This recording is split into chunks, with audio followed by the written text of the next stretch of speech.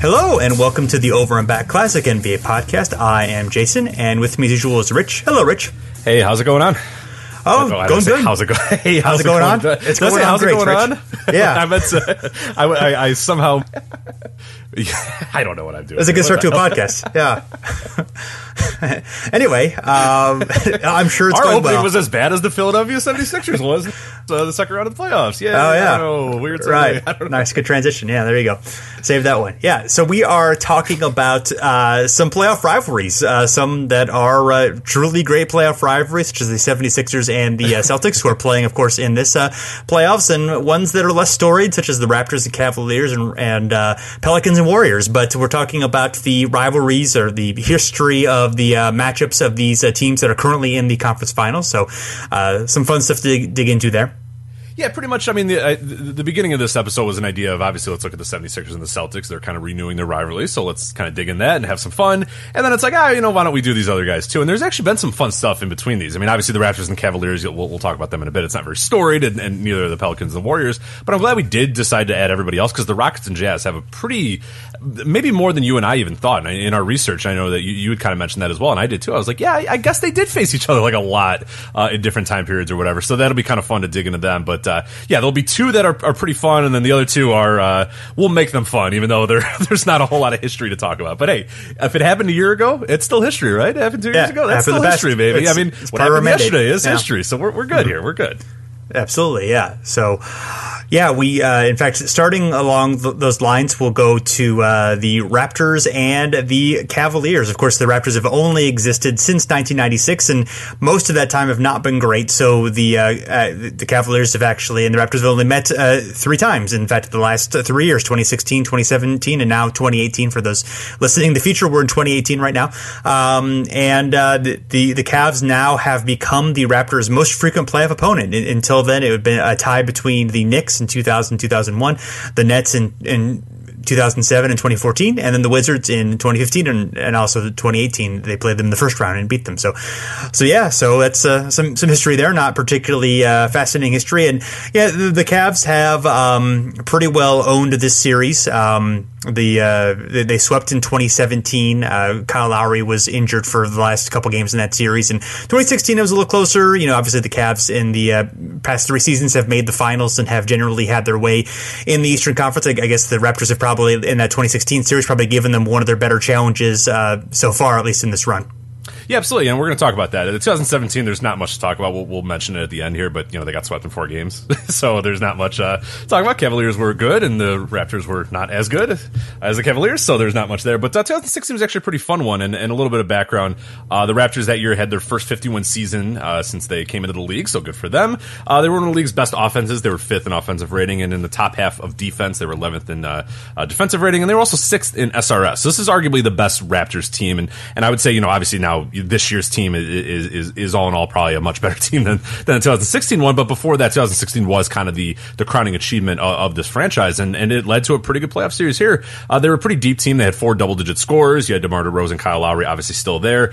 Jonas Valanciunas, who's still there, but has taken a little bit, I don't want to say a lesser role, but it's taken a little bit of a back seat. Some other guys have emerged, and a real deep bench has emerged, but otherwise, it's kind of been the mantra for the Raptors for a while there, is that sort of deep bench. And Masai Ujiri, who's their GM and top executive, he seems to always kind of pride himself on rounding out the benches, and this team was no exception there. So you had DeMar Carroll, who was one of the other double-digit scorers. He's obviously moved on, and he's still in the league, right? Or is he not? Yeah, he played for the Nets. Actually, that's right. He played for the Nets, yeah. Which is essentially not in the league, so that's why I forgot. But, yeah, sorry, Nets. Hey, sorry. Atlanta Hawks legend there. Let's right. No, and then be careful. Be careful how we talk about DeMar Carroll. I like DeMar Carroll. That's why I was like, oh, where'd he go? But no, he's on the Nets. He actually kind of had a bounce back year, but yes, okay, that's good. Yeah, but he's still playing. I agree. So. He's playing for the Nets. So yeah, right. I can safely say I watched 0 minutes of Nets basketball this year, which is quite the culture. But anyway, those guys were flanked by Terrence Ross, who's obviously moved on, Luis Scola, who's moved on, Corey Joseph, who's played a big role with Indiana this year, Patrick Patterson, who obviously moved on to for other franchises as well. Bismack Biyombo, who moved on, and James Johnson, who moved on. So it's actually kind of cool. I mean, a lot of these guys made a lot of money off this season, including like all those guys that I just mentioned, the Ross, Joseph, Patterson, Biyombo, and James Johnson all made quite a lot of money by kind of getting resurrected by this team. But we also should not forget the 19 games they got from former first overall pick Anthony Bennett. How could you forget those 19 games that Anthony Bennett gave? And I think he averaged like 1 point a game, so he probably doesn't matter. But anyway, they made franchise history on May 1st, 2006, because this was when the Raptors defeated the Indiana Pacers in Game 7 of the first round of the NBA playoffs. The Raptors having trouble in the first round is a constant thing that has been going on for quite a few years. And this was actually the only second playoff victory in franchise history and the first in a 7-game series. They obviously made it to the conference semifinals in 2001. They had the great duel with Allen Iverson and Vince Carter. That was obviously when the NBA still in the first round had 5 games. So this was their first win in a 7-game series and the only second time they've actually won a series in their franchise history. In the semifinals, the Raptors defeated the 3rd seed Miami Heat. Tough 7-game series. So 2 straight 7-game series for the Raptors here. And this was the first time that obviously the franchise had made it to the Eastern Conference Finals. And they met the Cavaliers, and unfortunately they fell, but they gave them a pretty good fight in 6 games. Quick little recaps here. Games 1 and 2, easy victories to the Cavs. The Cavs at this point had pushed they had a playoff win streak of 10 games in a row at this point, and we'll get to that here in a little bit because that is significant for some history as well. But so they pushed that to 10 games over in the games 1 and 2. A little bit of background about this Cavs team. We've just kind of been talking about the Raptors. We'll go into the Cavs here a little bit. Cavs finished the season with 57 wins, but there was turmoil, of course. This was the David Blatt season. Everybody remembers David Blatt, right? He was fired after 41 games, and he was replaced by their still current coach, former NBA point guard Tyronn Lue, who went 27-14, replacing Blatt on the year. The Cavs were 4th in SRS, 3rd in offensive rating, and 10th in defensive rating. They were led by, of course, LeBron James, who had 25.3 points per game that year, 7.4 rebounds per game, and 6.8 assists rather. Also Kyrie Irving, just under 20 points per game. Kevin Love around 16 a game. J.R. Smith, 12.4 points per game. Additional role players, not great. 33-year-old Mo Williams, who's tagging along with LeBron for a little bit there. Tristan Thompson and Matthew Dellavedova as well were kind of the other guys. And it wasn't, I guess this Cavs team is currently not that deep, and this one wasn't all that deep either. But I mean, obviously still had Kyrie there. J.R. Smith was still at the peak of his powers, and Tristan Thompson was starting to emerge as well. So a good little duo there. Back to the series as a whole, Game 3, the Raptors did finally win. DeMar DeRozan had 32. Bismack Biyombo got a franchise record 26 rebounds. Dwayne Casey said it's a long series. It's not over yet, but everybody thought we were going to get swept. I think that fuels us, and if that's what it takes, so be it. The significance of this game, though, Cavs lose, so that ends their playoff win streak. They were attempting to match the Los Angeles Lakers then record of 11 straight victories to begin a postseason. The Lakers did that in 1989 and then again in 2001. And then, of course, that was broken the following year by the Golden State Warriors. But, that'd be a topic for another day. Possibly Game 4, Raptors guard Kyle Lowry scores 20 first-half points. They tied the series at 2 apiece. DeMar DeRozan said, "We've been counted out, and we like that challenge." This was Cleveland. So Cleveland lost consecutive playoff games to an Eastern Conference opponent for the first time since dropping the final 3 games of the conference semifinals to Boston in 2010. So there's a lot of weird stuff in that, but essentially, since LeBron came back, they didn't lose to Eastern Conference teams, and they never lost consecutive games until this point. So it's a pretty big deal. LeBron James, after the game, says, "Going back home, we have to play a lot better," and I think we will. And he was right, because the Cavs won the next 2 games, and then they won the series in 6, and they went on to win an NBA title. A little bit of background about this this year, of course. So this marked the 6th consecutive season that LeBron James was in the NBA Finals. And, of course, we should mention it was not alone. He had his partner in crime there the whole time. James Jones also had his 6th consecutive NBA Finals. So yeah. The real leader of the team is the real James that runs the show there, James Jones, of course. Absolutely, yeah, James Jones. Yeah. I completely forgot that Mo Williams was on that team. Yeah. I did. Where Channing Frye was there, Richard Jefferson, Matthew Dellavedova, Mon Shumpert, and Timothy Mozgov. This was the year after Mozgov was really relevant on the team. This was when he was barely playing. That was a huge fall, very quick amount of time. Right. So, well, hey, he got paid a lot of money, so go Timothy Mozgov. I don't know. Yeah, reason also on the Nets we want now, some of that, so, and a lot of that. So, all right. Yes. So when they win the title, obviously the Cavs, they were looking to end the 52-year championship drought, the longest of any city with at least 3 professional teams. No Cleveland team had won it all since the Browns won the NFL championship in 1964. So good for the Cavaliers. They finally did it.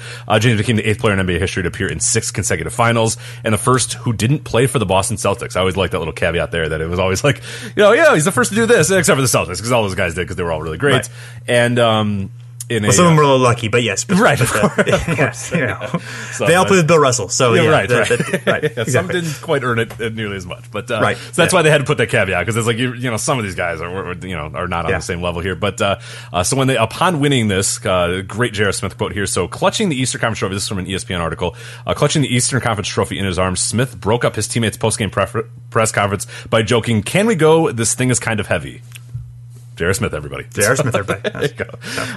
2017, as we mentioned, not that exciting. Cavs swept Toronto. LeBron James scored exactly 35 points in 3 of the 4 games. He scored 39 in the other. That's all I have about that series. That's the only fun fact I could find about it. So.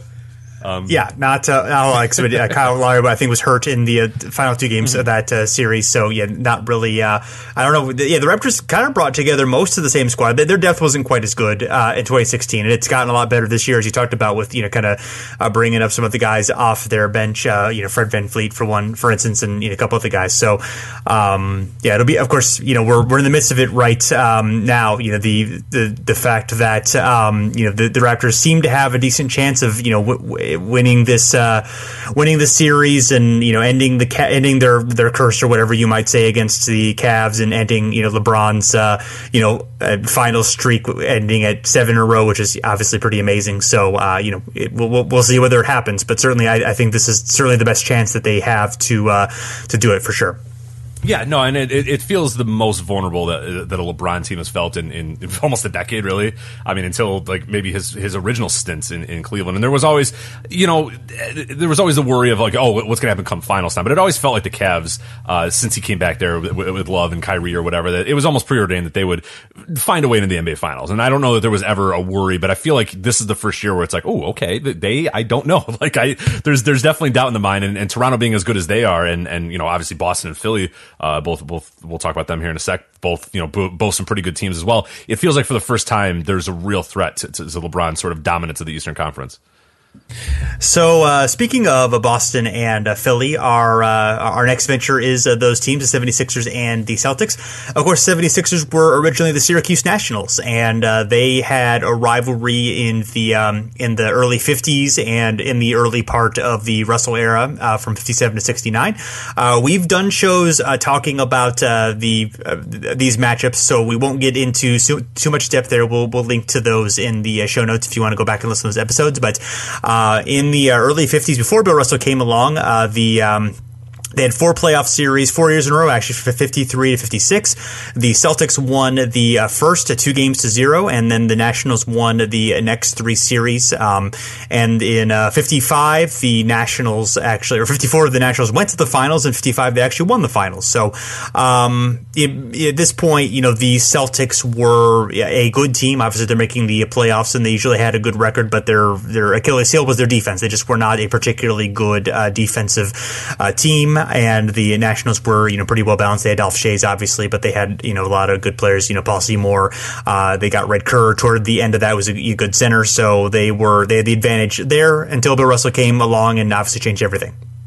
Yeah, no, that's changed the whole dichotomy of this entire rivalry here. So 1956, obviously the last year of glory for the Syracuse Nationals. Celtics trade for Bill Russell. They draft his University of San Francisco teammate Sam Jones, and they're off and running. So they play each other 57, 59, 61, 65, 66, 67, 68, and 69. Of course, we're not going to break down every single one of those series because that would take us quite a long amount of time, and I feel like we've done that at numerous points. But all you have to know is Celtics won the next 3 playoff series. They won in 57, 59, and 61. Celtics, of course, won their franchise's first title in 1957. They take a 1-year break in 1958, losing in the NBA Finals, and then they'd have 8 straight. So things went pretty well for Boston, not so great for Syracuse, the Nationals, and that entire franchise, though.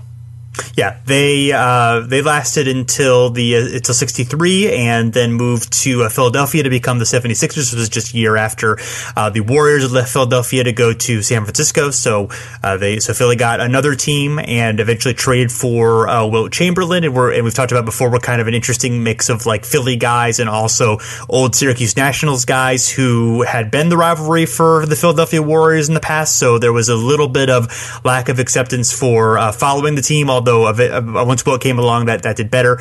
And as we talked about the early on in the 60s or late 70s, early 60s, the Celtics won those series, and then it started to get closer in 65. The Celtics barely won that series 4-3. That's the famous Havlicek steals the ball series in Game 7, where he took a Chet Walker pass and was able to take the ball and able to steal that one. They did win pretty handily in the 66 playoffs, but 67 was the turning point where the Alex Hannum was brought in as coach, and Wilt played more of a distributor type role and more of a defensive and less being the offensive focal point, at least in terms of taking more of the shots. They were a much more balanced team with Billy Cunningham coming along, with Hal Greer playing great, Chet Walker playing great, and a really deep team. So they had a lot of good players going on there. And this was obviously the biggest moment in Wilt's career, at least at this point. Probably honestly the biggest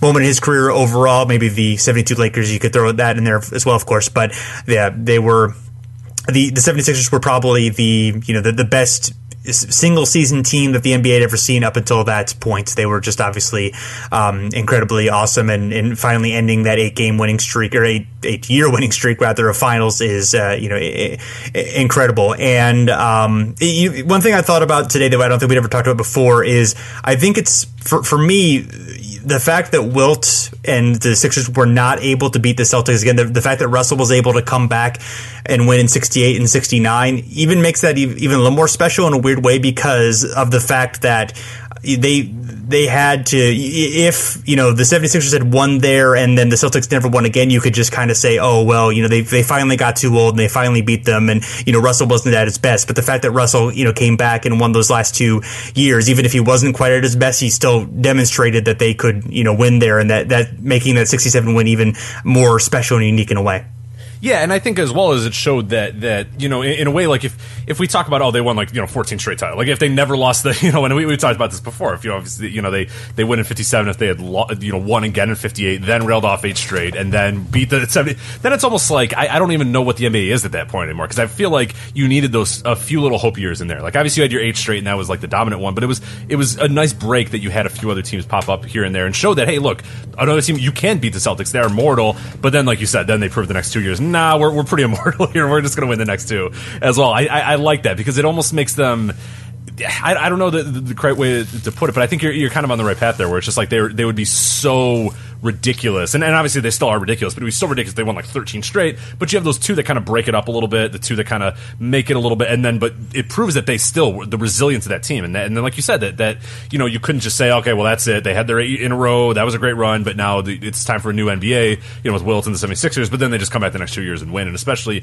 in 68 taking it to 7 games and making it so dramatic as well in the conference finals against the 76ers just makes it that much more special and shows that they were kind of there to go. So no, I agree. I think it's fun to have those little blips that make make everything in between those blips that much more special, I think.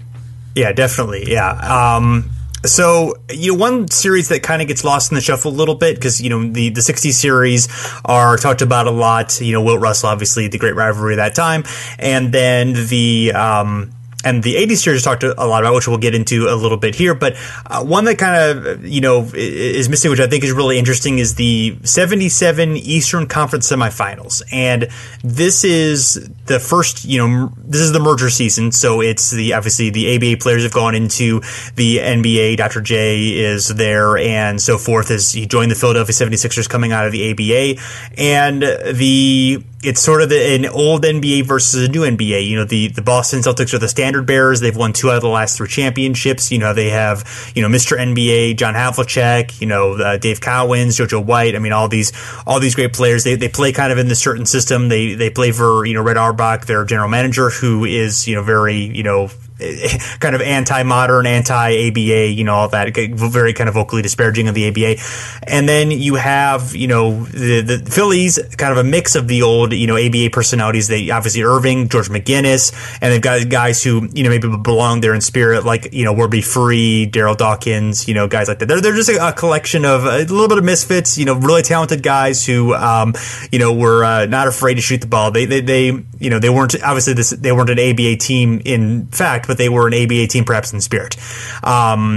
So this is just sort of an interesting contract of styles.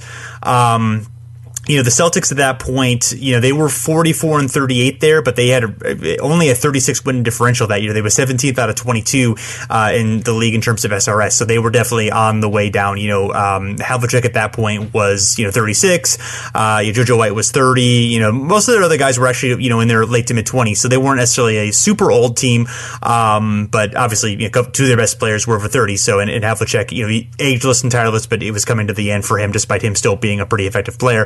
And the really weird thing about the season is Dave Cowens actually only played 50 games that year because he took a 2-month leave of absence during that time, and actually worked as a cab driver and just was really burned out from basketball. Looked like he might actually retire. It was a very very strange situation. Yeah, that's really odd, especially going to doing the I like not just go home and not do anything and not just go home and try to clear your mind, but go home and then become a cab driver, which that seems more stressful than being an NBA player. Yeah. But I guess go for it. I mean, maybe you need a little extra money. I don't know. Maybe they've had gambling debts or something. I don't know.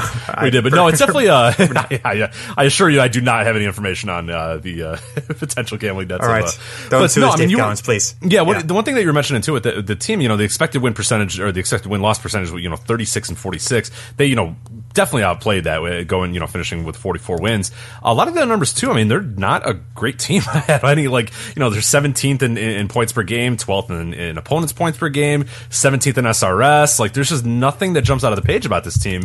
It seems like a team that should not have been as good as they were, and definitely should not have maybe even went as long as they did in the playoffs. And we'll talk about them here in a bit. But yeah, it's yeah, they're just. It seems so foreign to see this Boston team that just wasn't good. You know what I mean? It's just a very, very average, a painfully average Celtics team, and that was not normal for them.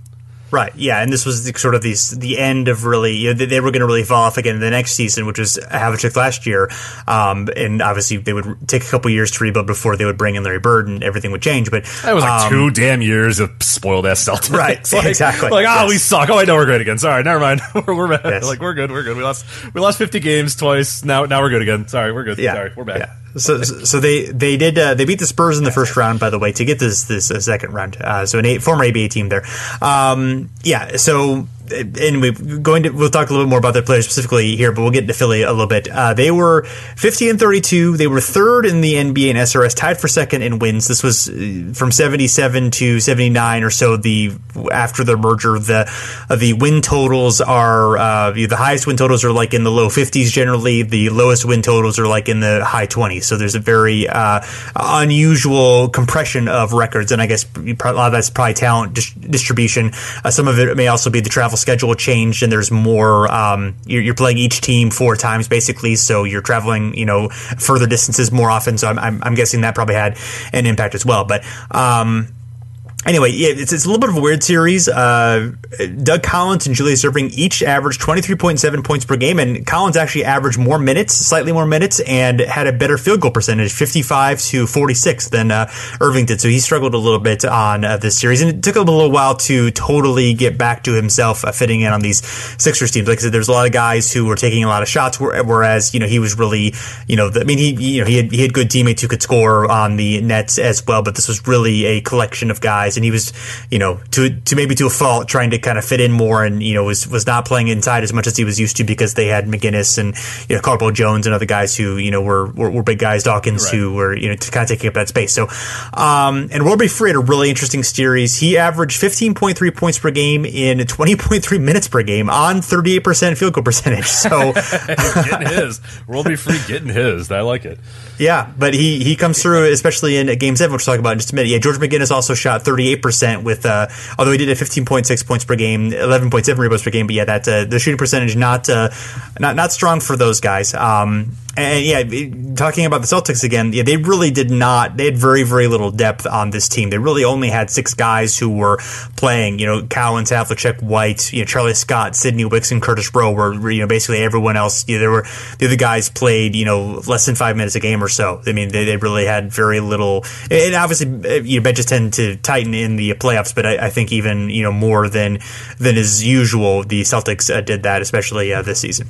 Yeah, and if you go look at the roster, even the regular season, I mean, there's a good chance that even the most, person that's most in tune, with basketball history, there's going to be like 6 guys on that bench that you're just like, I don't really know that much about, Kevin Stakem and Steve Koritsky, like, you know what I mean? Like, it's just, it's a collection of and we're so used to, again, like Boston just having so many guys they can go to, and obviously, like you said, the playoffs come and you probably only put your best 7 or 8 guys out there, but still, even if they had their best 7 or 8, I mean, that's pretty much what they had in the regular season as well. And so it just it was not a great team, not a really deep team either on any level, and definitely getting old. I mean, with Havlicek becoming he's 36 years old at this point, and the young players, there's not really any like dynamic young players ready to take over for him. I mean, Dave Collins to an extent at 28, but as we can see, he's sort of conflicted about what he's his future and whatnot. JoJo White's already 30, Charlie Scott's 28, like no super young guy ready to sort of take over and become that next Boston Celtics legend at this point.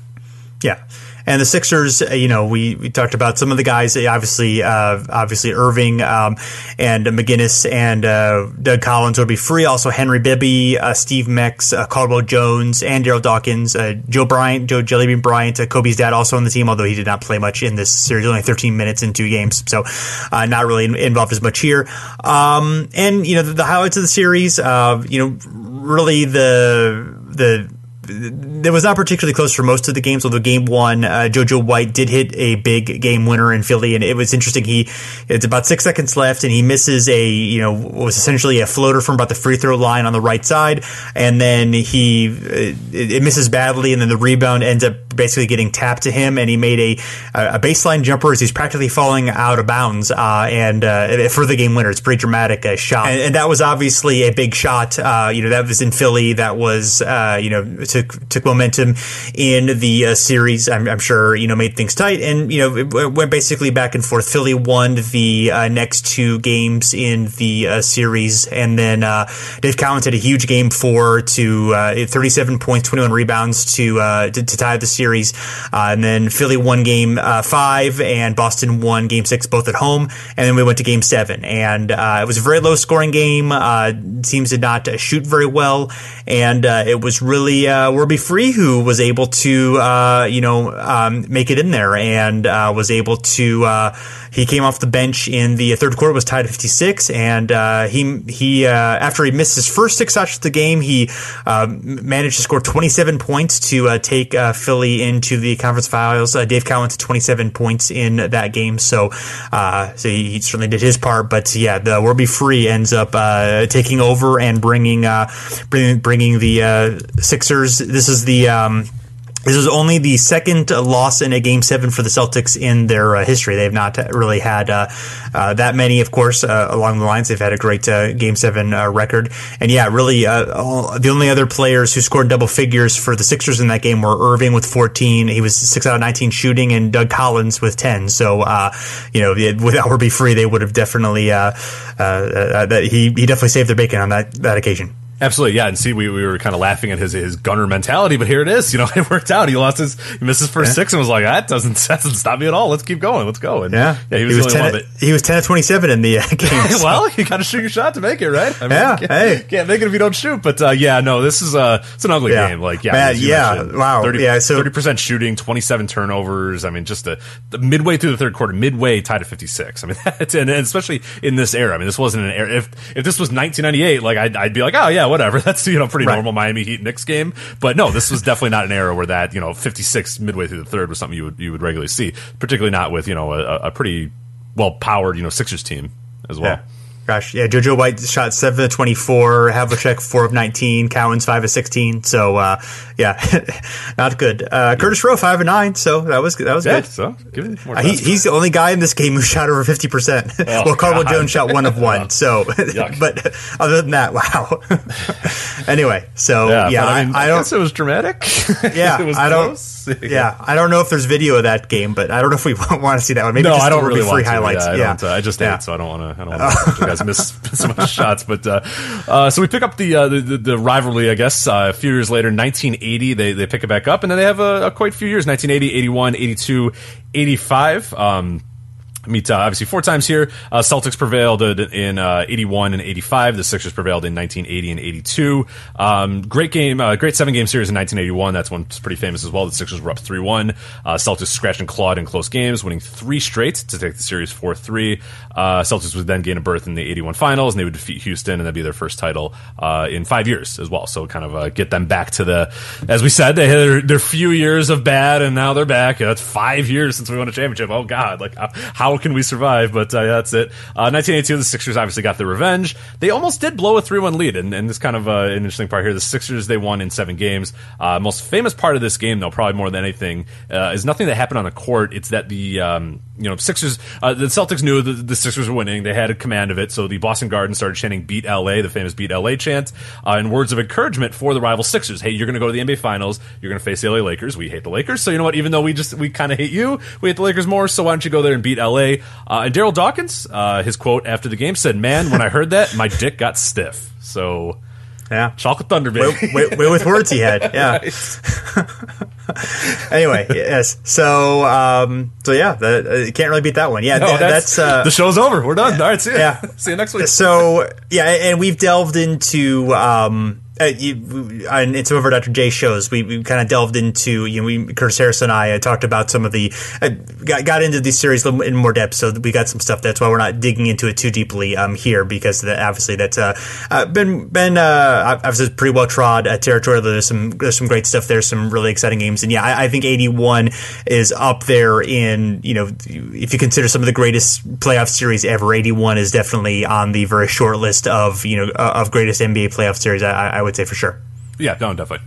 Yeah, the 85 is pretty much the end for the Sixers. I believe Moses Malone missed that series, so and I think Andrew Toney was hurt as well, so they didn't really necessarily have a great chance in that one. Yeah, the Celtics won that one pretty handily, 4-1. Irving was showing his age. The 85 team was probably the last really good Sixers team. They weren't too bad in 86 as well, but the Celtics obviously 86 were a dominant team, so they didn't really have much of a shot there. That was Barkley had come in and bolstered them a little bit, but obviously their core guys were getting pretty old, and there wasn't much more that they were going to be able to do after that point. Yeah, and you could see it in the fact that, obviously we mentioned that it was over after 85. Like, they didn't have, a bunch of other ones after that. It would be quite a while until these teams would even meet in the playoffs again. Celtics would, of course, have a few more years of relevance up into the early 90s. And for the Sixers, it'd be a while until they were relevant again. A long while.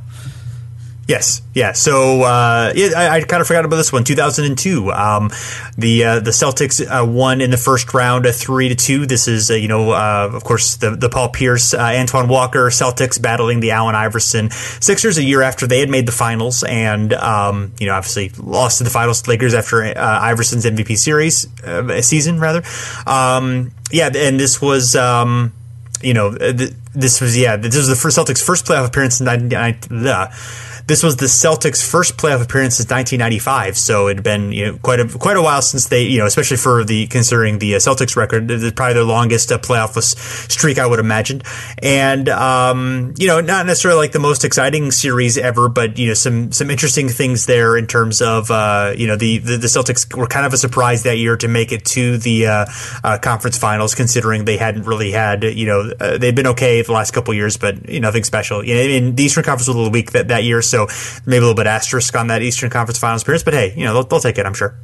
Yeah, no, absolutely. Yeah, it's definitely a weird. And they almost made it to the NBA Finals. Actually, it was obviously they lost in 6 games to the Nets, but it was a very winnable series. It wasn't like it was a real tough thing for them. So it's just it's kind of nuts that this team, and you look at it and this particular Boston team, and you have Paul Pierce, you have Antoine Walker, and that's it. Like you have 31-year-old Kenny Anderson who's fine. You have Eric Strickland, Tony Delk, Tony Battie, very young Joe Johnson, Walter McCarty. Like this team is bad, but the East is really bad at this point. So the East is very winnable for a lot of teams, and that's it in a lot of ways led to kind of this resurrection of the Sixers, and I guess in a pretty apt thing is the Sixers and the Celtics kind of got back to relevancy based off this pretty weak Eastern Conference and kind of emerged again. But it's kind of nuts that it would take 17 years for these teams to face off again after playing each other so many times. But given the state of both teams and particularly the Celtics throughout the 90s, it's not too crazy. But So we had the 2002, obviously. Then it would be another 10 years again until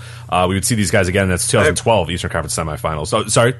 Oh, just before we get to that, I wanted to just see if you could guess who the second leading scorer for the Sixers was in this series in 2002. Okay, all right. So this is 2002.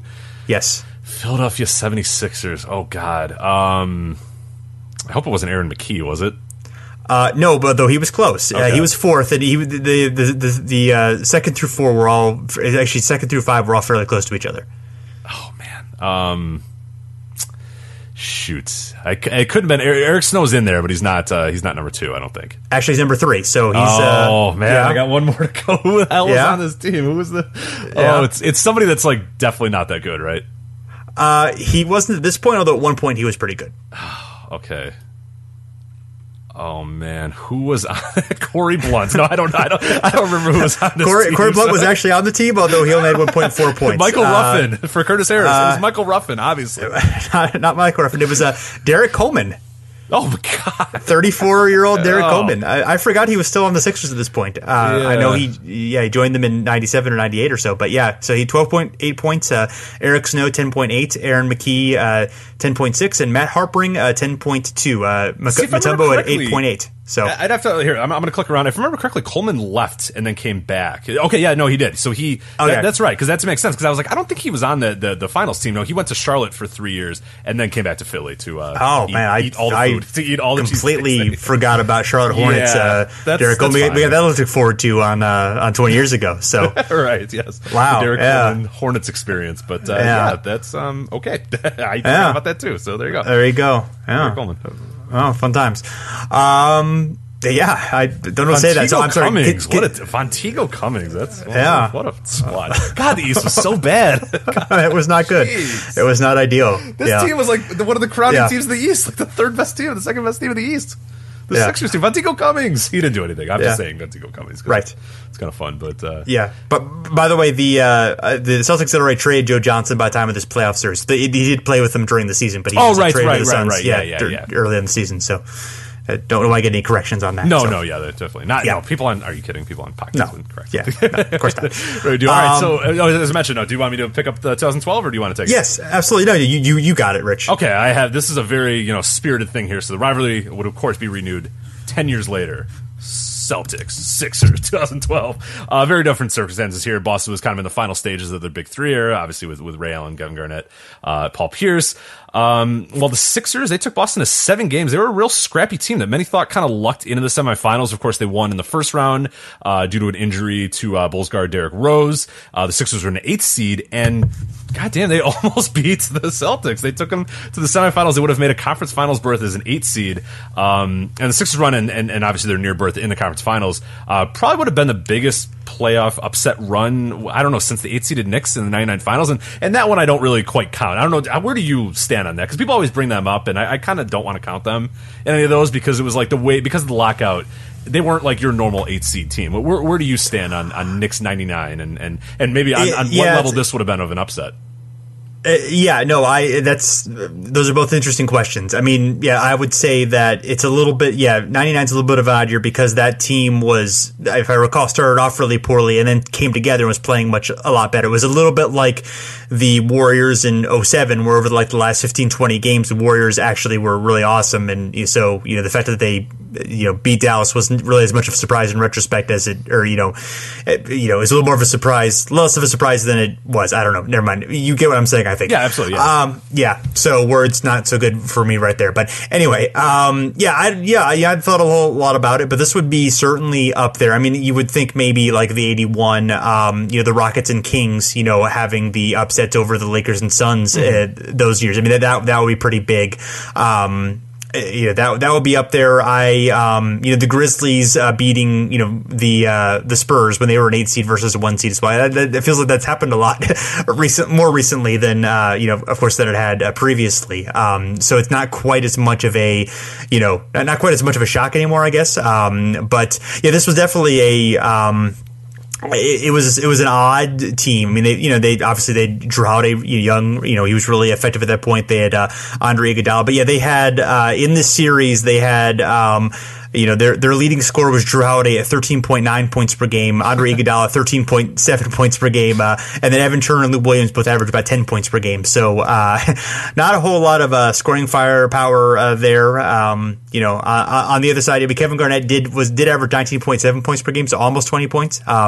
This was kind of one of his last hurrahs as a really good playoff player. I mean, they were traded pretty soon after. So I guess they had another year together, and then were traded after losing to Miami. So yeah, I would definitely be up there. They're not. I don't know. They don't have quite the. I guess with the fact that the Rose got hurt and the fact that they beat the Bulls, there was kind of a fluke. I don't think of them as much in that way, although they put up a good fight here for sure.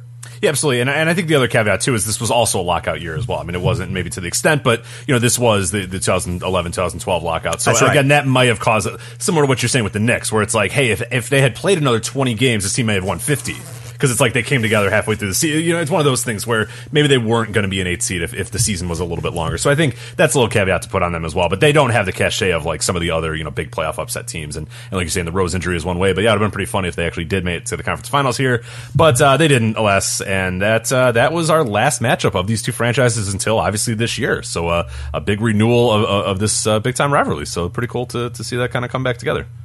Yeah, and this was, of course, sort of this was the last time the Sixers were really, a relevant team. They broke up, I think they had a disappointing year the next year and then broke up relatively soon after that and trusted the process, and here they are now. Mm-hmm. So you tell me Doug Collins' coach team started tuning him out and then regressing quickly? No it's hard to believe that. Yeah. No way. I'm sure Kwame Brown was just the missing piece. If they bringing him in, they were gonna turn around. It was going to happen, Rich. I refuse this slander of one Doug Collins. How dare you? I know. Yeah, man. There was quite a few averaging 80-point games in this series. The 82-81 in Game 2, 82-75 in Game 6, and 85-75 in Game 7. Some real barn burners there. Let me tell you. Yeah. People forget that this new fun NBA is not. It's pretty recent. It was still not great around, especially in the East. The West has always kind of been the fun. I don't know how to put it. A little more fun, yeah. Yeah, right. Definitely for the last 20 years, the West has been pretty fun. The East has kind of gone through ebbs and flows. The East is getting fun again, which is good. But the 2012, not so much fun. So not quite as much, no. So next we have the Pelicans, the Warriors, and their only matchup of these two franchises, including when the Hornets were when New Orleans were the Hornets. But going back to 2003 is 2015. So even if you counted the real Hornets history or the Bobcats history, none of those teams have ever matched up in the playoffs. So right, it's not confusing, Rich. I tell you, it's not, one of these days we're going to say it and then not make a comment. And it's just going to be normal. I don't know when that day is going to be, but it's going to come. It's probably not going to happen as long as we're on this podcast. It's going to be a while, but it's going to 20 years from now, we're still going to be confused about how to explain the history, even though everyone else probably knows it. But 2018, when you and I are exactly. We're doing this podcast in 2030. I don't want to do that. But okay. Anyway, right. Fair enough, Rich. That's about 12 years ahead of time. So I don't know. I don't know if you're willing to do 12 years, but not 20 years. That's the dividing line for you. Yeah, I could lock into a 12-year contract. Yeah, I don't know. If that's 20 years. Fair enough. All right, it's a hockey contract, but that's okay. Anyway, this is the second year the Pelicans were the Pelicans, the first New Orleans playoff berth since 2011. Again, not confusing at all, anybody, but for the Warriors, it was their true coming out party this year. You're probably familiar with this year. It was the first year for head coach Steve Kerr. That was a good upgrade from Mark Jackson. The Warriors were first in points per game, first in SRS, first in pace, second in offensive rating, and first in defensive rating. They were pretty good. New Orleans was fine. They were 13th in SRS. They were led by third-year big man Anthony Davis. This was his real breakout season. I mean, he had averaged 20-plus points per game the year prior, but really excelled this year with 14 win shares. And he's a guy who, and we've joked about this on the podcast too, there was, up until last year, they would do the NBA GM survey, and they would always be the breakout star is going to be Anthony Davis. It's he can't be any better. He's averaging 27 a game. He's already broken out. He can't do any more. What do you want from the guy? I think he's really going to break out this year. He's he averaged 27 and 15 last year. Yeah. That's the best he can do. I don't know that he's going to be any better, guys. He's not Wilt. He's not going to average 50. Right. Let's reel him in. He's pretty good. But other than Davis, New Orleans, they didn't have a ton. They had a pretty weird supporting cast. Actually, it's pretty much the current Houston Rockets supporting cast, and he's working well for them. But it was Ryan Anderson, Tyreek Evans, Eric Gordon, and Drew Holiday. But the problem is all of them had dealt with injuries, throughout the year and in the playoffs. So it wasn't a fully powered New Orleans Pelicans team. And yeah, it kind of went exactly how you think it would go. The Warriors won in 4 games, which was a surprise to pretty much nobody at all. As mentioned above, the Warriors were pretty good. The Pelicans were just fine. So a little bit about the regular season of the Warriors, and then we'll kind of get into the playoffs here. Numerous Warriors set individual records over the course of the season, and then they've kind of gone back and like re-broke all these records too, because again, the Warriors are good. But Steph Curry won the MVP award. This is the first player since Wilt in the 1960 NBA season to win the award. And of course, the franchise was in Philadelphia at that point. Curry broke his own NBA record for made three-pointers with 272. He finished with 286. I forget what his record is now, but it's some I think it's 404. Yeah, it's over 400. So yeah. Yeah, that's just like what it's like, where it just makes everybody else look like complete fools, like everybody else in the rest of NBA history. But yeah, that's pretty good. Klay Thompson broke the NBA record for most points in a quarter in a January 2015. He scored 37. He finished the game with 52 points. That was his career high. Steve Kerr won his 63rd game on April 15th, and that was the NBA record for most wins by a rookie head coach. He would finish with 67. And then Curry and Thompson broke the single season record for most three-pointers made by a pair of teammates, which of course they would, because Curry is on his own breaking his own records, but they stank 525 three-pointers over the course of the season. The previous record was 484, set by them in 2014. So, yes. By the way, it's 402. And do you want to guess who is number one in, or who has the most three-pointers in a season who is not Steph Curry or Klay Thompson? Oh man, it's someone weird if I remember correctly. I don't know off the top of my head. Okay, it's Ray Allen, so it's not that weird. Oh, never mind. I thought there was some weird guy in there. We have Dennis Scott so Ray Allen is 6th. Dennis Scott is 8th. I think it was Dennis Scott that I was thinking of. That I thought he was there, because I always see the leaderboard. It's always like Steph, and then like a few other guys. I think it was Scott, where I was like, I wouldn't assume that he would be up there, but yeah, I mean, he was known as a 3-point shooter, but just the number of attempts was much lower there. Yeah, George McLeod also is 12th, 257. So both Scott and McLeod were in the 96 season when that was obviously when they shortened the 3-point line. So right. Made a difference there. But anyway, so fun facts there. Yeah, I before we get into the playoffs, what I kind of remember about the season was the Pelicans going down the stretch were really fun to watch. I remember, I think there was a game late in the season against Oklahoma City that was kind of a the winner makes the playoffs type thing, or was had an extremely good chance of making the playoffs if that would happen. Those were the two chasing for the 8th spot, and Davis made like an incredible like distance 3-pointer, like a buzzer beater type thing. I don't think it was, I forget if it was a game winner or forced overtime, or it was just a key moment, but it was a really big exciting time, and I remember it so specifically well that obviously that it made a big imprint on me. But yes, it was a lot of fun. Yeah, from what I remember the most is that it felt like it was the coming out party for not Davis, who was already pretty good, but it felt like he was kind of taking the step to superstardom, and it felt like the beginning of a possibility for this franchise, because you're looking at all the injuries that were going on with Anderson and Holiday and Gordon and all those guys, and those are guys that are often injured, so I guess it wasn't like a super big surprise that those guys were hurt, but it still felt like, okay, this is, they're getting this far with all these hurt guys. Once they start getting these guys healthy, once Davis takes even another step up, like, this team's here to stay, and I think that's kind of the thing that I always remember is, like, before this season, this was it for the Pelican. It was like, because they've had many issues since then, and had turmoil, and obviously the acquisition of DeMarcus Cousins, a bunch of stuff. So I remember this being like, okay, cool. This is like, they're going to get swept by the Warriors. They're going to get killed, but this feels like the beginning of what's going to be a long run for the Pelicans. And obviously it hasn't been, but yeah, that's kind of one thing I remember, that they were a super fun team, and it felt like you were watching the coronation of a great team that would come to be. And it just obviously didn't happen that way.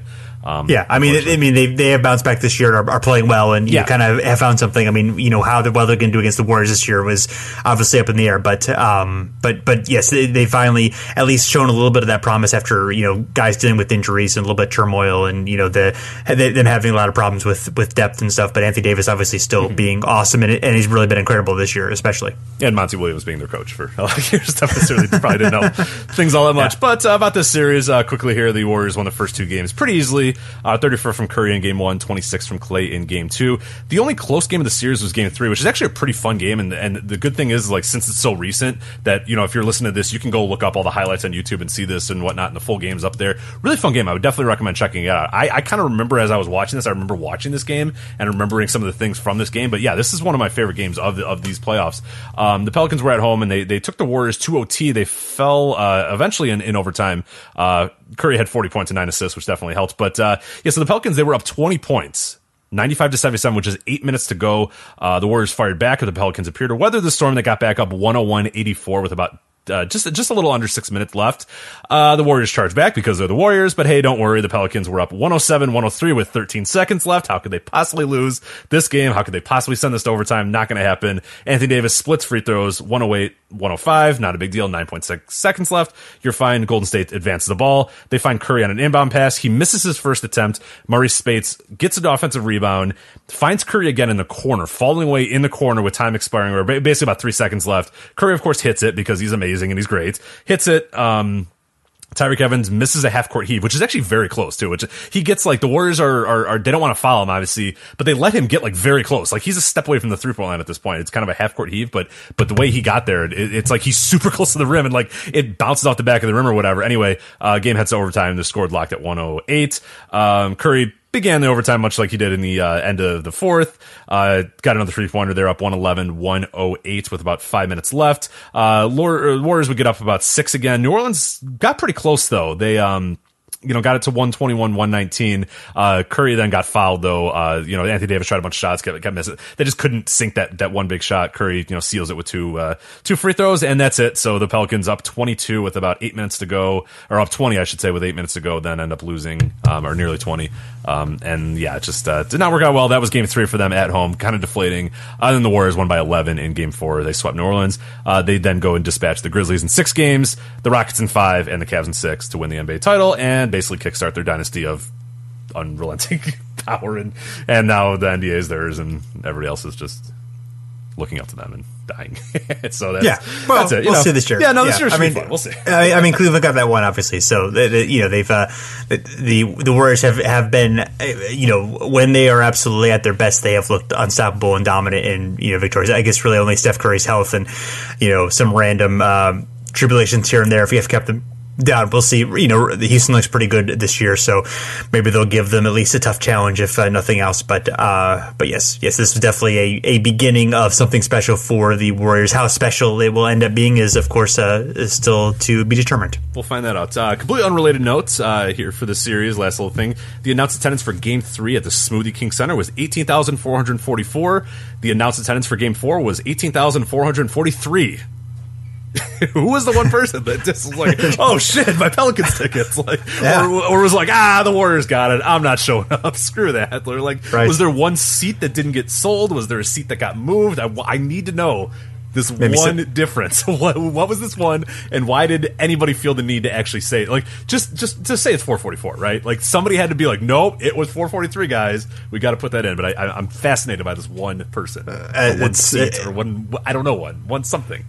If anyone knows, they should let us know. Absolutely. If you're in the Smoothie King Center, please let us know. Yeah. Please go to the archives. Please let us know. We can figure this out. But I don't know, because you look at the Warriors' attendance, it's all like whatever their capacity is. It's just like 18,000, or whatever. This one difference. I don't know. One difference. But it must be very interesting. So. All right. Well, I'm puzzled by that. I don't know what to say, but. So we'll move on to our final playoff series history, the Rockets and the Jazz, and this began in 1985. I kind of had not really explored this series at all until recently, but it's definitely an interesting one for sure. This is the second year for the Jazz in the playoffs after they'd missed the postseason for their first 9 seasons, of course, starting in New Orleans and eventually making their way to Salt Lake. This year, the Jazz were 41-41. They were 13 of 23 teams in SRS.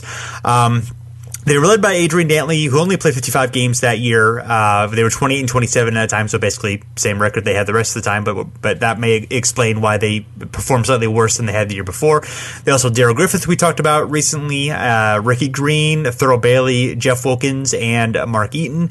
And this was pre-Karl Malone, but John Stockton was a rookie here, averaged 18.2 minutes per game during the season, played about that same amount in the playoffs. So he was a piece there, but obviously not really.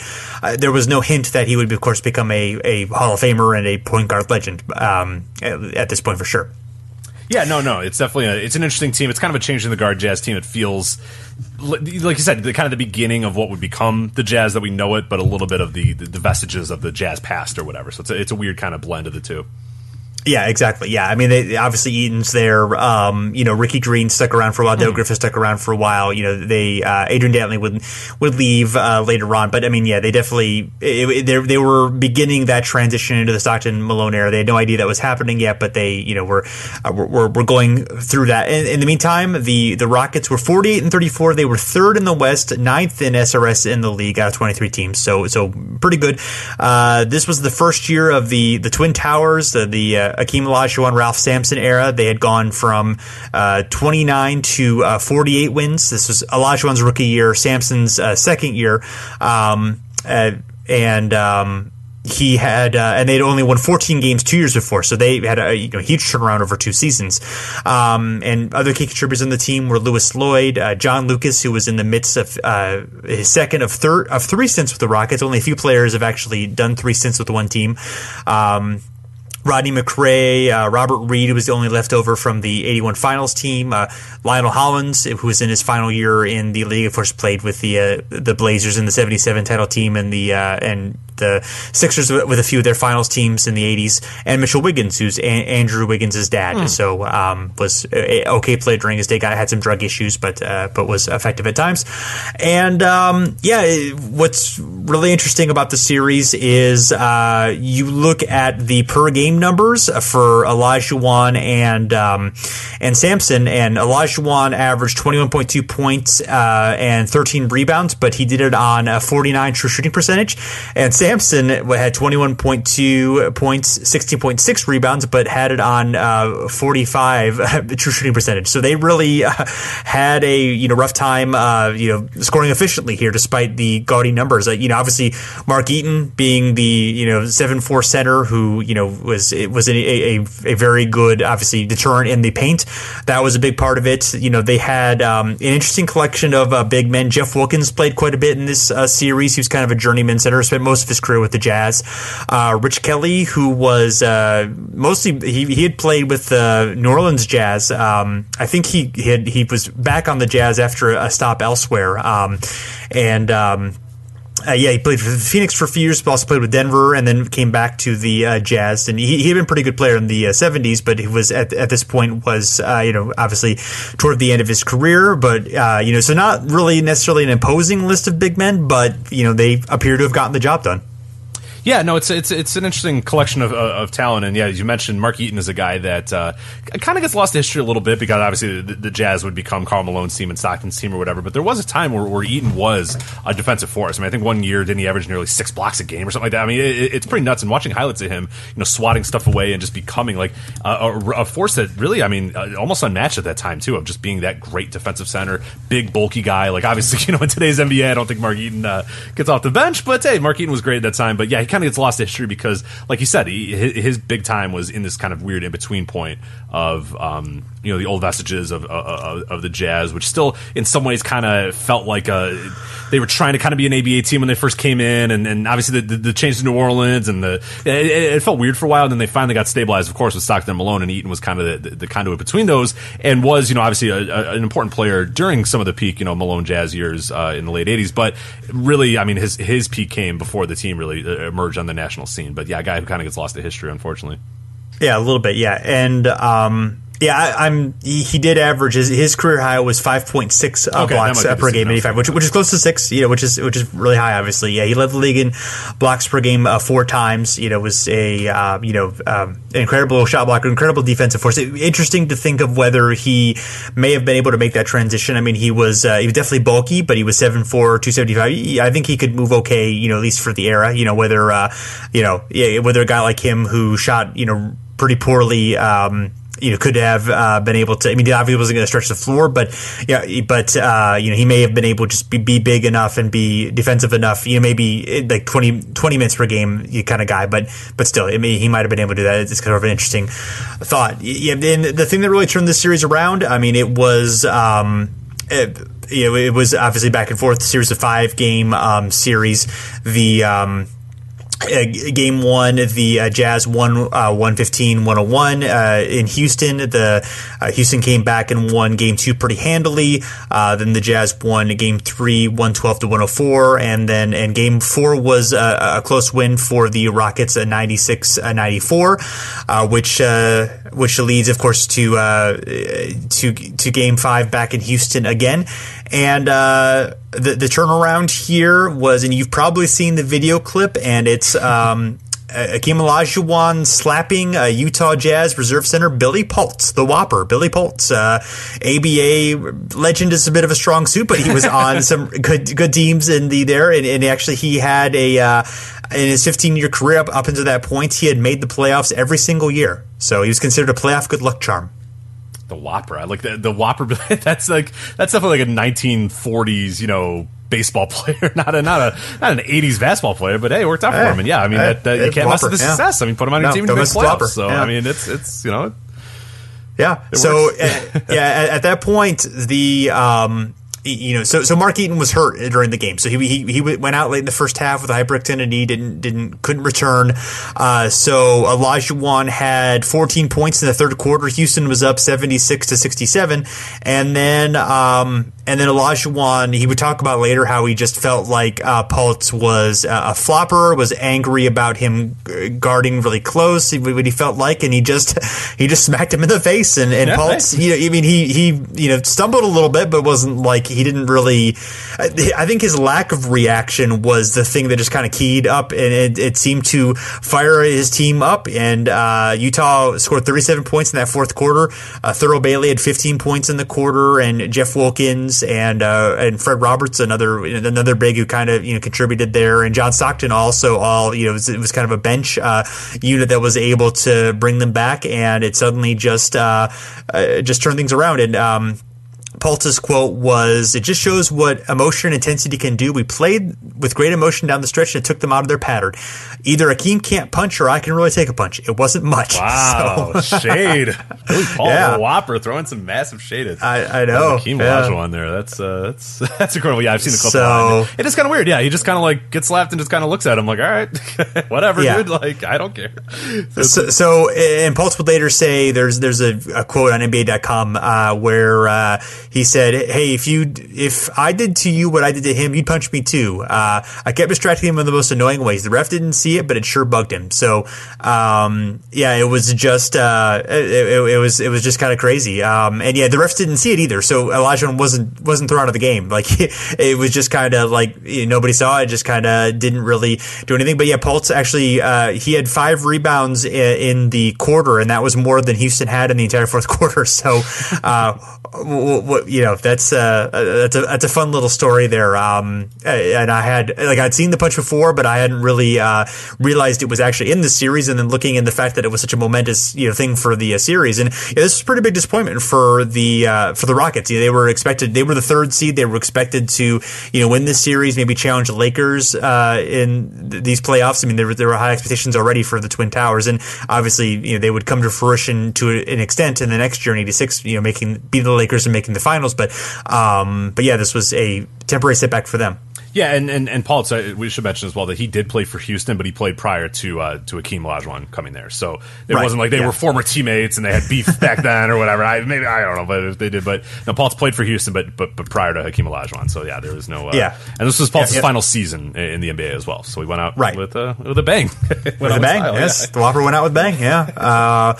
He played. Yeah, he bounced around. Yeah, he played for, as we mentioned, the Nets. He was there for the '74 title. Played for the Spurs quite a bit in the late '70s. Some really good teams there, and then the Rockets for some solid teams, and went back to the Spurs. He got the Hawks. He played one season for the Hawks, and finally have the Jazz there. So interesting stuff. You go ahead. Yeah. Okay. All right. Sorry, I wasn't sure what. Take a quick break here and then. All right, then after 8 years of no matchups between the two, they became familiar foes again in the mid to late 90s. They faced off against one another 4 times. We mentioned at the top of the show that I knew that they'd faced off each other. I guess I just didn't realize it happened as much as it did 94, 95, 97, and 1998. This is an interesting little fact. No matter what round it was, twice it was in the conference finals and twice it was in the first round, the end result was the winner made the NBA Finals. So it's pretty cool there. 94, 95, of course, the Rockets won both of those series and made their way to the NBA Finals. And then 97, 98, the Jazz, of course, won and made their way to the NBA Finals. Real quick, we kind of go over the series. I don't think we need to go in excruciating detail about these. 94, the Rockets won the first 2 games in Houston. They then split the 2 games in Salt Lake City. Jazz won the first of the 2. Rockets hit 8 3-pointers in the first 3 quarters to build a 24-point lead in Game 5. Then the Jazz came back in the fourth quarter, cut the lead to 8. Robert Horry and Hakeem Olajuwon. Oh, sorry. Go ahead. I like how 8 3-pointers in the first 3 quarters is noteworthy. Right, yeah. We're like, Curry does that on a bad day. Right, exactly. But, this, it was a big deal. This is from a game story in the New York Times, 8 3-pointers by the Rockets. In 3 quarters? What? Right, yeah. Oh my God, that's why they've built such a great lead. But don't take those shots; they're very dangerous. Don't do that. No, they are very dangerous. Definitely want to bring it down low though. They don't want to take those threes. Right. Those are kind of wild. Yeah, post that up. There. Yeah, right. You can count on the post up. Yeah. Robert Horry and Olajuwon made clutch shots down the stretch. They won it 94-98, claimed the Western Conference title. And they sent the Rockets, of course, to the NBA Finals for the first time since 1986. And they would, of course, go back and win the NBA championship against Patrick Ewing and the New York Knicks 7-game series. As well, 95, Houston struggles throughout much of the season. They finished with a record of 47-35, 60 in the West. The Jazz, they ended a little higher. They're 60-22, then a franchise record. They had a 15-game win streak at one point on the road in December and January, and that was the second longest such streak in the NBA. So Jazz very good. Houston getting old and struggling a little bit, but as we know, the series how it ended. But the Jazz barely won the first game, 102-100, which maybe should have been a peer into the future. Rockets beat the Jazz in Game 2, 140-126, an explosion in 1990s basketball for the split in Utah. The series then moves to Houston. Jazz won Game 3. Rockets win Game 4. They forced a Game 5. This is the first round, of course, so only 5-game series. And then, the Rockets defeated the Jazz 95-91 and eliminated Utah for the second straight year in a pretty close game. Rockets, of course, went on to repeat as champions and beat the Orlando Magic in the finals and are the lowest seed to win the NBA championship.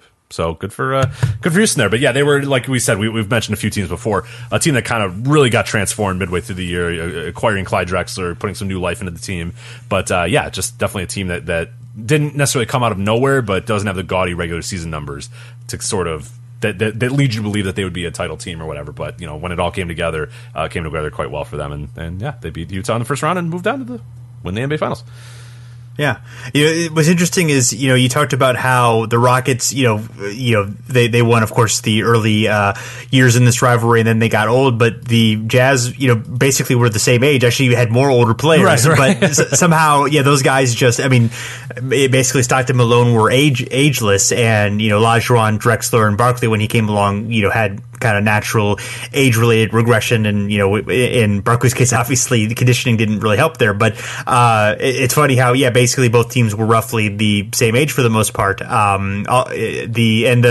The Rockets actually had role players who were younger than they traded most of them away or lost most of them, Horry and Cassell in particular. So it's kind of funny how that worked out for both teams. Yeah, absolutely. Yeah, and it's kind of funny, but it's the thing with Karl Malone is he'd be 38 and getting better. It's what? It's no, stop! You're supposed to be getting old, but kept himself in great shape. So that's definitely, and all the WCW wrestling, I'm sure, helped. As well. Yeah, absolutely. You train with DDP, it's gonna help you out. Absolutely. Right, 1997, first time in franchise history, Utah finished as the top Western Conference team, 64-18, best in franchise history, stormed past both the Clippers and the Lakers. I'd love to see the Clippers in the 97 playoffs. That probably was not very good for the old clip show there, but the Utah goes to the conference finals, meeting Houston. This was a pretty fun year as well. Like this is kind of the year they acquired Charles Barkley, as you mentioned, traded a bunch of guys, Sam Cassell and Robert Horry, a lot of the young players like you mentioned. Rockets finished second in the Midwest and the Western Conference, 57 wins, so they weren't bad. They were a very good team at this point. The third seed, they swept the Minnesota Timberwolves in the first round, then a 7-game series with the Seattle Supersonics in the semifinals. To get to this point, Utah wins the first 2 games at home. Rockets respond at home in wins with games 3 and 4. One of those games thanks to the heroics of Eddie Johnson, who you have to look this game up as well. This one's available. 31 points off the bench in game 3 and hits a buzzer-beating, game-winning 3-pointer in game 4 to even the series at 2. Awesome game, an awesome moment for him, who's not exactly like a great a great player or a guy that anybody really expected. The key to this game is going to be Eddie Johnson off the bench. Like pretty nuts there. 31 points and a score, but he was fine. But like I don't know if anybody in that game was like, with all that talent, like that Eddie Johnson would be the X factor when it was all said and done. And this game obviously was exciting, but it gets even better as the series goes along. The Jazz win Game 5 at home, have a 12-point deficit. John Stockton down the stretch scored 15 points in the fourth quarter, and then had a big shot at the end of the buzzer as well. So some really that being in Game 6, of course, they're being able to. Was that Game 6 or Game 7? Game 6. I'm sorry. Game 6. Game 6, correct? Yeah. Yes, so they won Game 6 with Stockton playing well down the stretch, and then in Game 6 he hits the big shot the dramatic big shot that one of the more famous shots in Utah Jazz history, probably the most famous shot in Utah Jazz history, I would say. A lot of buzzer beaters around this time. I'm thinking you have the Eddie Johnson one there. You have Stockton winning a buzzer beater to get them into the finals. You have Steve Kerr, hitting a buzzer beater to win, a huge game for the Bulls. You got then the next year Michael Jordan's buzzer, like a big time for buzzer beaters. Like a lot of pretty fun ones there. I guess there's always buzzer beaters always, but I don't know. It seems like a big confluence of them around this time. But I don't know. Maybe We'll have to have somebody do the stats on that. This is particularly big time for buzzer beaters. But then 1998. One thing before getting into that. I'm curious what you think of, in retrospect, the Charles Barkley trade for Sam Cassell, Robert Horry, and Chucky Brown and Mark Bryant. I mean, if they kept Sam Cassell and Robert Horry, like given what happened in their careers, like how good would they have been?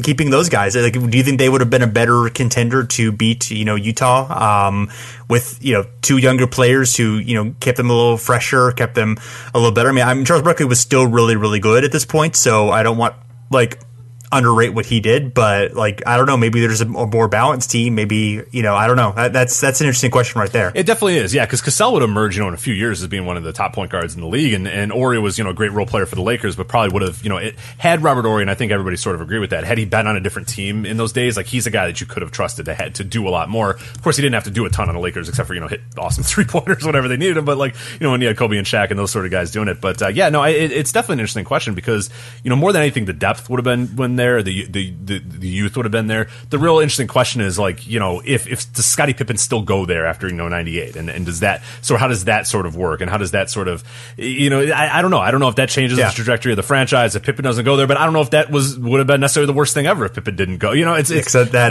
it leads kind of a chain reaction. Maybe the new team is just Cassell, Horry, a few other guys, and obviously an aging Hakeem, but who was still pretty Hakeem could still put up numbers and do some stuff. Obviously his fall would be coming in a few years. I don't know. It's an interesting question. I mean, I get why they did it. I don't think I would say no to that trade if I was the Rockets, but you kind of in retrospect look at and see what Cassell became and realize, oh geez, that would have been pretty good to have that. Yeah, right. Cassell could have been the kind of not quite the number 1 player, but he certainly he could be the second or third best player on a really good team. Obviously did that with Minnesota, and he was really really pretty good for most of his career. Yeah. He got better when he got older, so maybe that would have taken a while, but it's interesting. Jason Palumbo brought up the idea of just of course one thing with 97 is they lost Kenny Smith. He left. He was gone he played on a few teams that next year and then retired.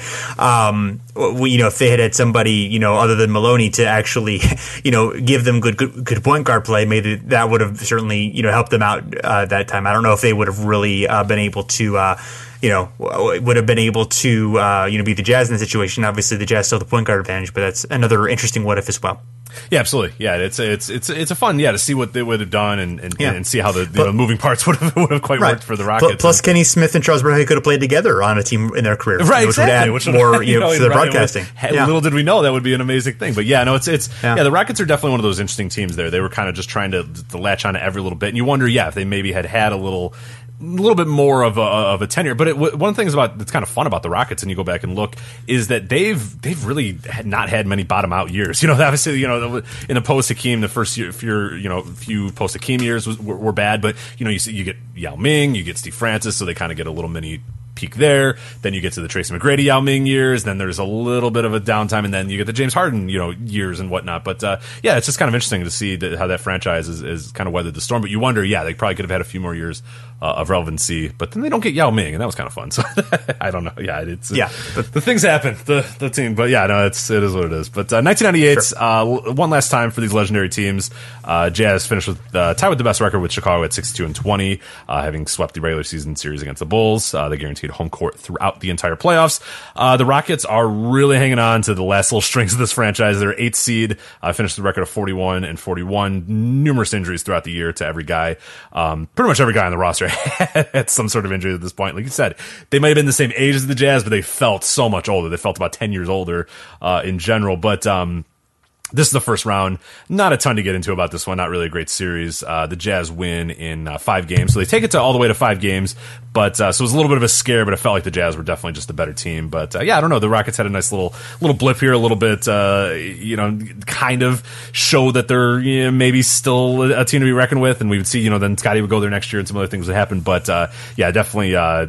Probably better that the Jazz moved on to make it a little bit more competitive. If the Rockets would have won this, it would have maybe led to some pretty bad playoff series coming up. But anyway, the Jazz win that, move on. They obviously go into the NBA Finals where they lose to the Chicago Bulls and Michael Jordan's final shot of his career. But we'll maybe talk about that. I don't know if that topic will come up in another podcast series that we do. I don't know. Maybe the NBA Finals will come up. I don't know.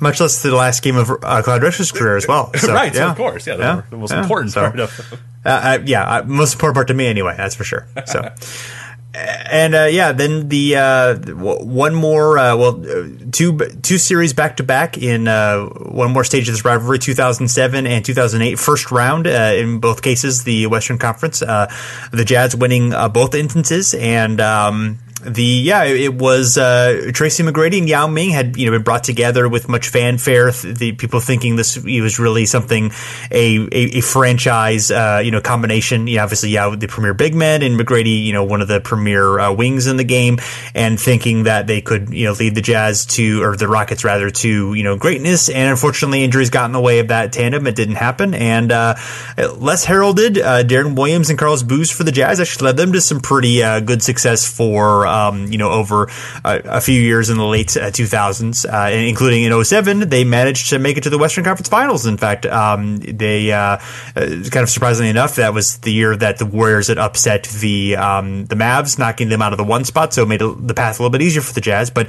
before they got to that point, they had to beat the Rockets. And McGrady. This, of course, one big thing, of course, at this point and throughout his career is that he was unable to lead his team past the first round. So, and didn't get a great start in game 1. He only scored 1 point there, but in the second half, he scored 16 points in the third quarter, finished 23, and the Rockets did actually win game 1. And Houston, in fact, won game 2 as well, 98-90. And McGrady and Yao had 31 and 27 points respectively. Carlos Boozer managed to have 41, which is tied for his career high. So, however, the Jazz were able to even it up in games 3 and 4 as it went back to Utah, then back to Houston. McGrady had one of his best performances in the playoffs, 26 points in a career, 16 assists as they managed to go up 3-2.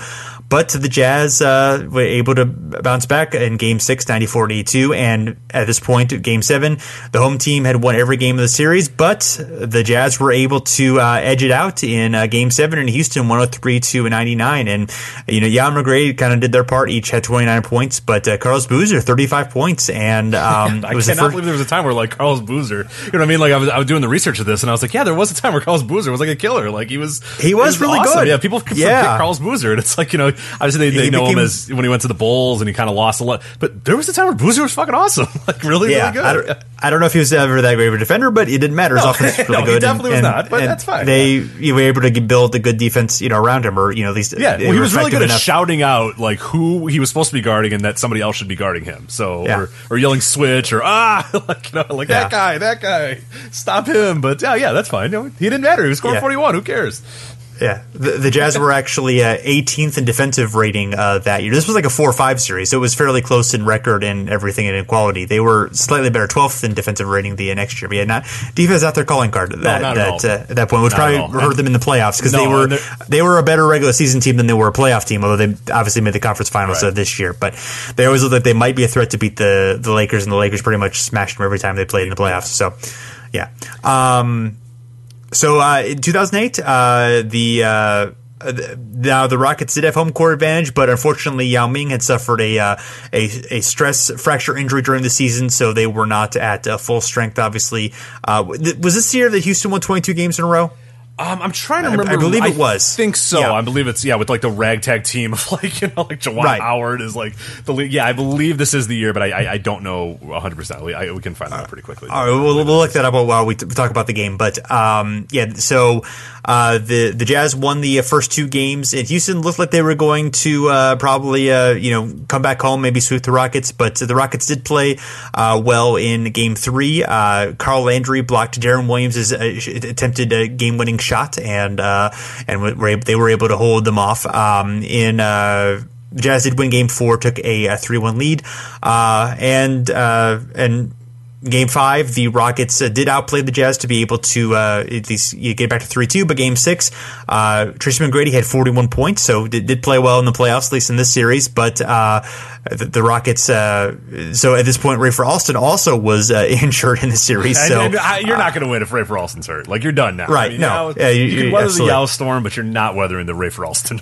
No, absolutely not. Skip to my Lugos down. Your season's over. This was indeed the year that they you might as well just skip the season because it's not going to happen. Right. Yeah. So yes, it was not a. It was struck. So, this was the year that they won 22 games. Yeah, it was. Yeah. So there you go. So yes.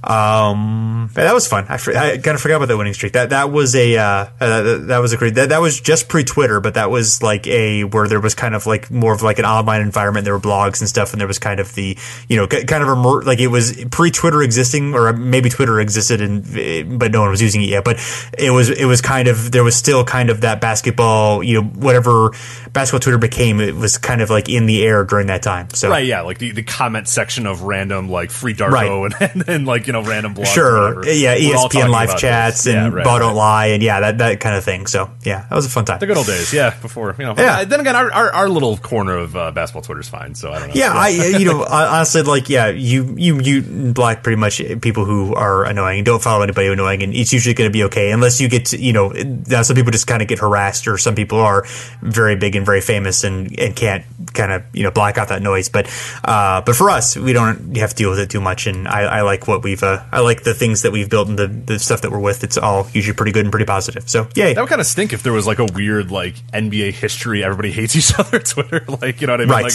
if like Curtis Harris was just like, shut the hell up, you guys are wrong, like get off my lawn, you know what I mean? Like it'd be really weird if like we're like, oh yeah, that guy's kind of a jerk. Like and Curtis is nothing. Everyone's awesome. So yeah, we got a nice little corner of our don't ruin it, people. Don't start following us. No, right. Yeah. Although, somebody left us a 1-star review on iTunes. So if you want to counteract that person and leave us a 5-star review on iTunes and a rating and review would be awesome. We would greatly appreciate that. So you can do that. You can also find us on Stitcher or TuneIn or Google Play or pretty much anywhere where you listen to your podcast. We are on there. And if you want to leave us ratings and reviews on any of those places, that would greatly make us feel good, and will help our average on iTunes, which has been reduced by this one terrible person who I do you know what they said?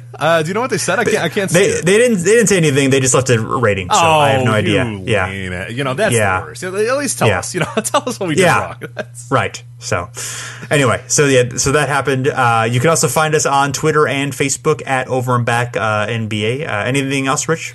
I think that's it. Yeah, I'm pretty. This has been a very fun playoff series, and I'm glad we could kind of meld a little bit of the current going-ons with the history, and we might have that a little bit more as the playoffs kind of wind on. Yeah, as well. Yeah. We have a few things planned, and one thing is if we're taking a risk here that LeBron is going to have a good game again in these playoffs, or that like LeBron will still be good in another few weeks. So if those two things stay true, then we have another fun show coming up in a little bit. But yeah, and even if it's not true, he has had good performances in the past that we can talk about. So I think either way it'll be relevant. Yeah, no, so that's good. I always like around these playoff series we try to around playoff time to meld a little bit of the current in with the historical. So I always like it doing that, and this was a fun one. This week. So I enjoyed it a lot.